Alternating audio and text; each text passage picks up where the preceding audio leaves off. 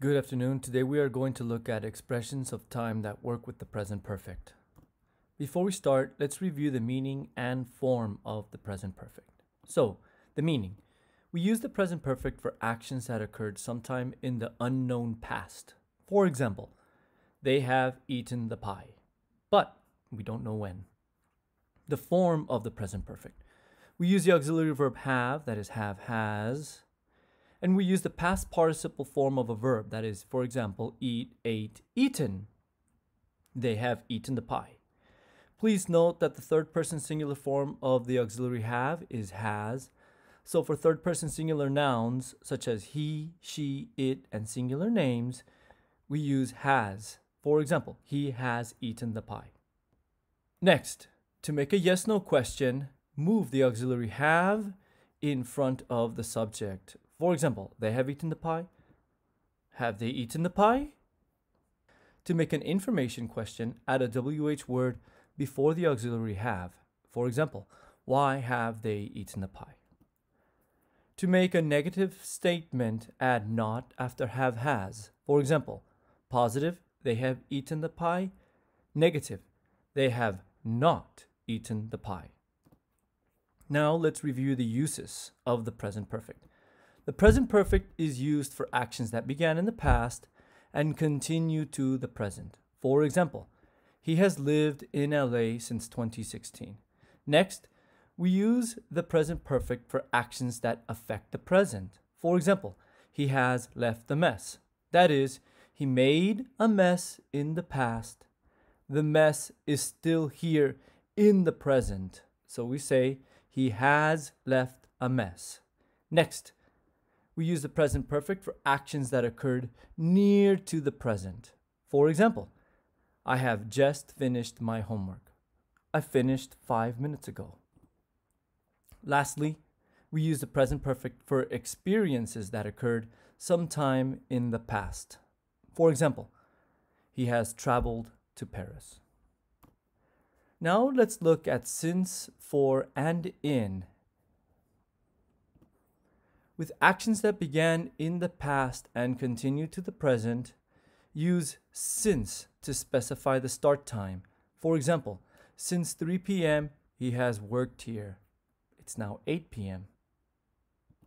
With actions that began in the past and continue to the present, use for to specify the length of time. For example, for 5 hours, he has worked here.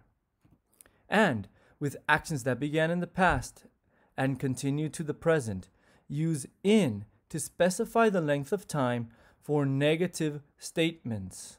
For example, in 12 years, he has not taken a vacation.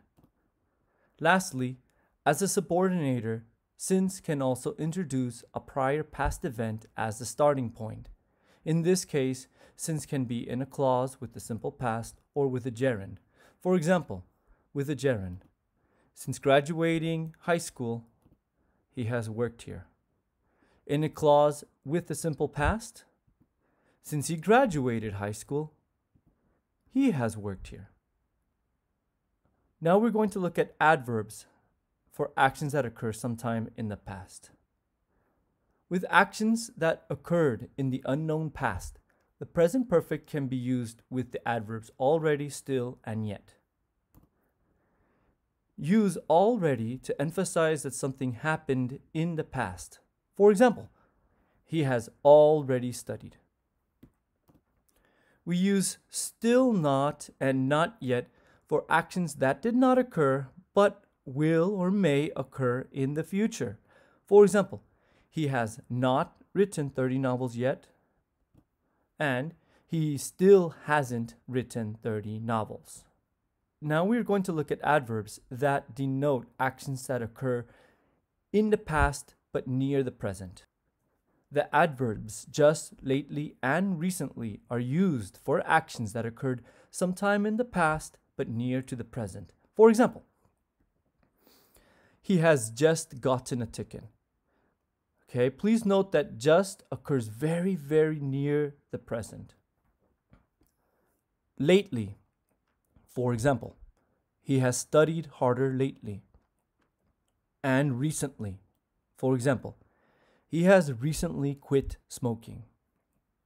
Both lately and recently occur sometime near the present, but just occurs very, very near the present.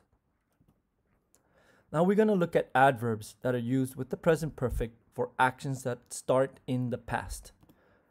The adverbs to date, in my life, until now, and so far are used for actions that started in the past and continue or stop in the present. For example, until now. Until now, he has driven fast. Stops in the present. So far. For example, so far he has always smoked. In my life, for example, in my life I have struggled reading music. Please note that so far and in my life continues in the present, but until now stops in the present. Now we're going to look at adverbs that specify the number of times an action occurred. The present perfect can be used with the adverbs once, twice, and number times. We use once for actions that occurred one time. For example, he has smoked once. We use twice for actions that occurred 2 times. He has been to France twice. And we use number of times to specify the number of times an action occurred.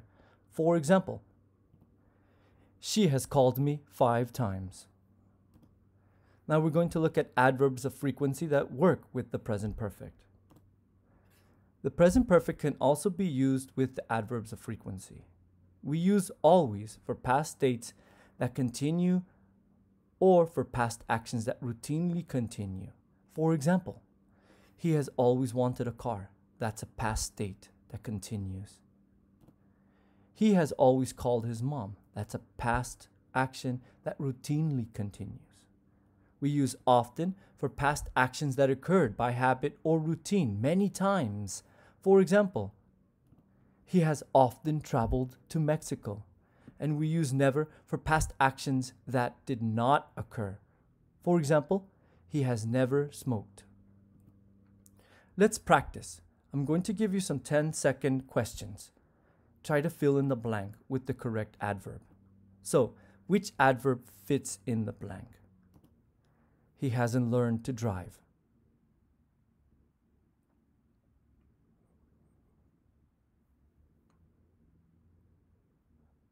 He hasn't learned to drive yet.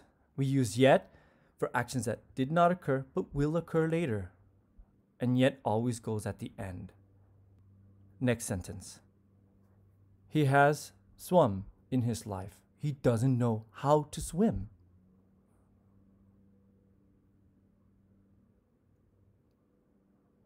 He has never swum in his life. He doesn't know how to swim. We use never for actions that did not occur.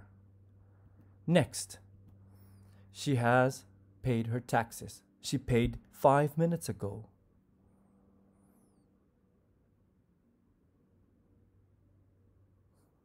She has just paid her taxes. She paid 5 minutes ago. We use just for actions that occur very near to the present. Next, she hasn't paid her taxes.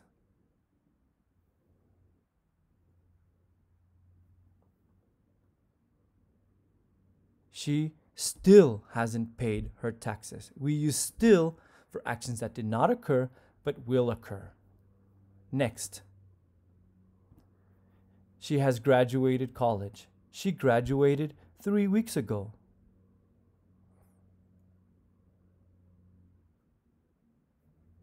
She has graduated college recently. She graduated 3 weeks ago. We use recently for actions that occurred near to the present. He has always drunk at night. His wife stopped him yesterday.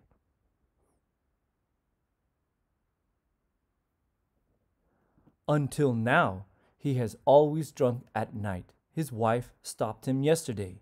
We use until now for actions that continued in the past but stop in the present. He has always swum in the morning. he will go tomorrow morning.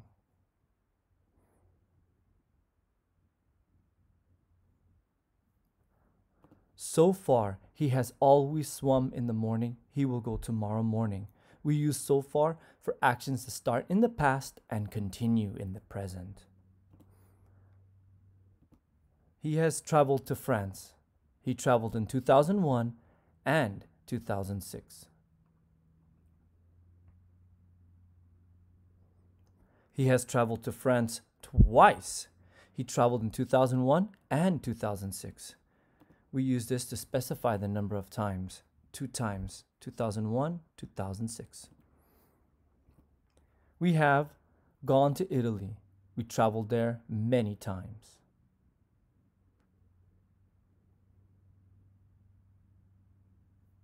We have often gone to Italy.